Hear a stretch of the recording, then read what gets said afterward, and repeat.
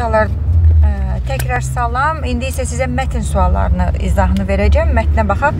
Öncəliklə onu qeyd etmək istəyirəm ki, mətn çox gözəl, anlaşılan, rahat bir mətndir, çətin deyil. Ireland is an Iceland in the west of Europe. Avropanın qərbində olan bir adadır. İrlandiya. It's the continent's second largest island after Great Britain. Bura Böyük Britaniyadan sonra qitənin ən böyük ikinci adasıdır. Ireland is known for its green fields. Öz yaşıl tarlalarına görə, yəni sahələrinə görə tanınır. But there are also large areas of mountains in Ireland. Həmçinin İrlandiyada geniş dağlar da vardır. The Irish pay great attention to nature and wildlife. İrlandiyalılar təbiətə və belə deyim də vəhşi təbiətə xüsusi önəm yetirirlər. Yəni heyvanat aləminə xüsusi önəm yetirirlər. There were pictures of animals on the country's first money. Ölkənin ilk pulunda da bir belə deyim də heyvanların şəkilləri vardır. About 1000 of years ago, Ireland was completely covered with ice. Təxminən 2 minlərlə il öncə İrlandiya tamamilə buzla örtülü idi. So many years ice disappeared and the area became suitable for the green to grow.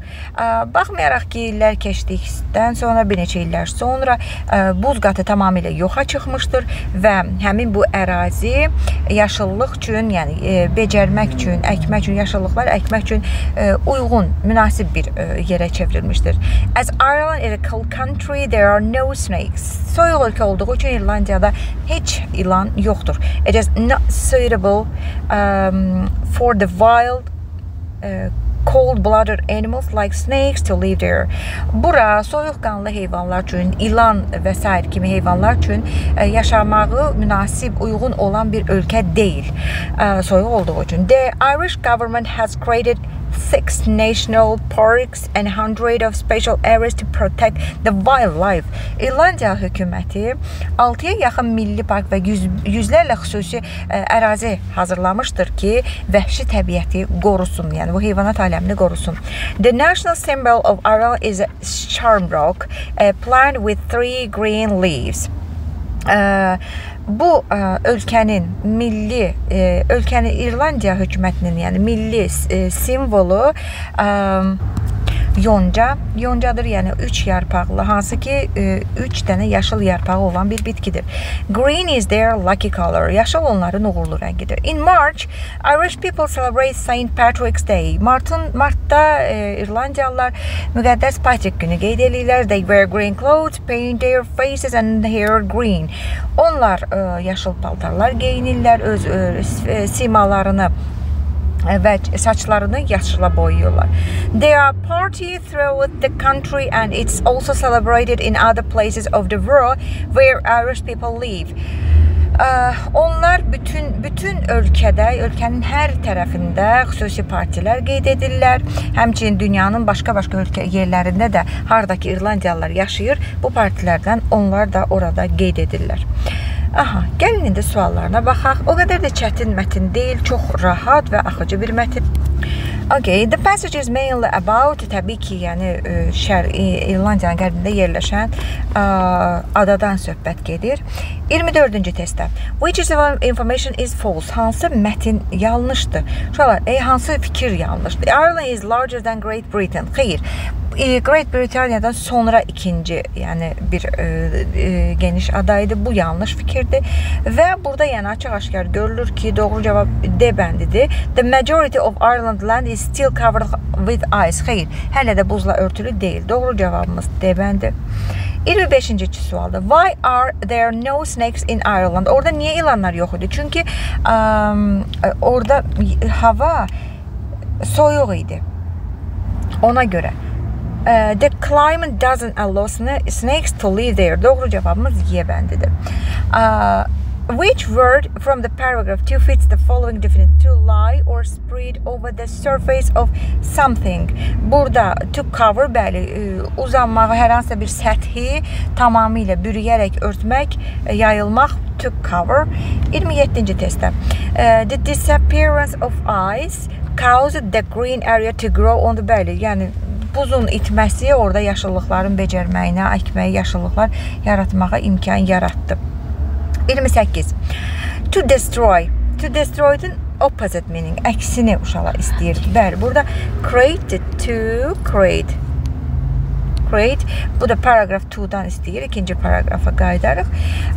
Qeyd edim ki, bu mənim şagirdimin sual kitabçasıdır və üzərində onun qeydləri aparıb sizə də çatdırmağa çalışıram. 29-da. Complete the sentence by changing at least 2 words according to the passage. To save the wildlife. Baxın, həmin cümləni tapaq. Bax, bir dəqiqə. To protect the save-lə eləyiblər. Buradan əvvəlki biz cümləni belə deyim də dəyişməliyik. The Irish government has created 6 national parks and hundreds of special areas. Created-i nə ilə əvəz eləyə bilərik uşaqlar? Has made, has established, founded, əsasını qoyublar. Founded 6 national parks and hundreds of special da əvəz eləyə bilərik. Unique, sonra elə unique-dən əvəz eləyə bilərik. Strange, special, specific, bunlardan əvəz eləyə bilərik. Main, essential da olar. Gəlin baxaq.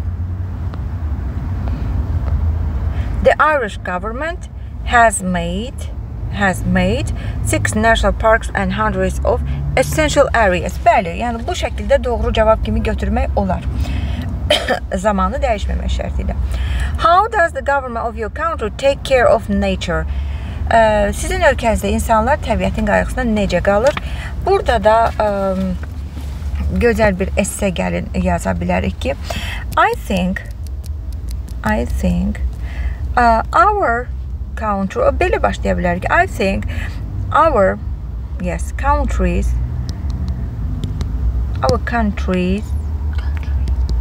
nature is amazing. It has so beautiful flora and fauna. So a lot of tourists visit our country every year. Bu şəkildə yazdıq. Davamını gedirik. Our government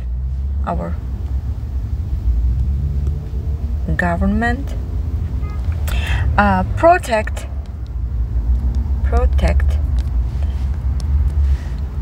our historical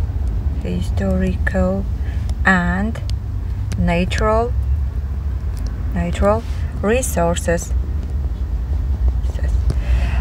People in Azerbaijan, for example,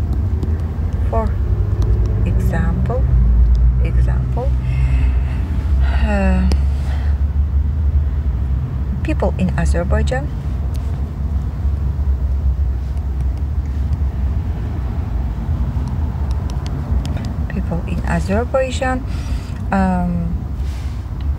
plant trees. They don't hunt for animals. They don't make fires in the forest.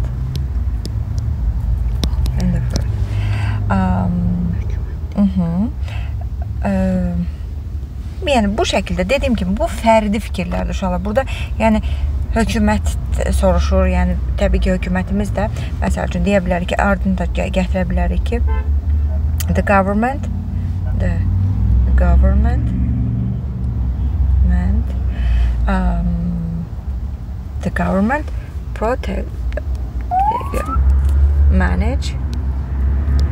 manages all main, məsəl üçün yaza bilərik, crucial rules. Bu şəkildə yazmaq olar gənclər. Təbii ki, yəni, bu mənim fikirlərimdir. Fikirlər sizə görə dəyişə bilər. Hər kəsə uğurlar arzu edirəm.